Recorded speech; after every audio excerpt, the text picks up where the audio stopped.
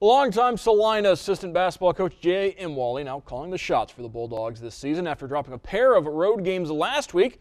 Celina opening the home slate tonight against Toledo Bowsher. Rebels off to a 3-0 start on the campaign as we head to the fieldhouse as Jay Imwally on the bench. Packed fieldhouse, full Merlin to Mitch Mabry, shot off the mark. Merlin rebounds and goes back up as Celina grabs the early advantage.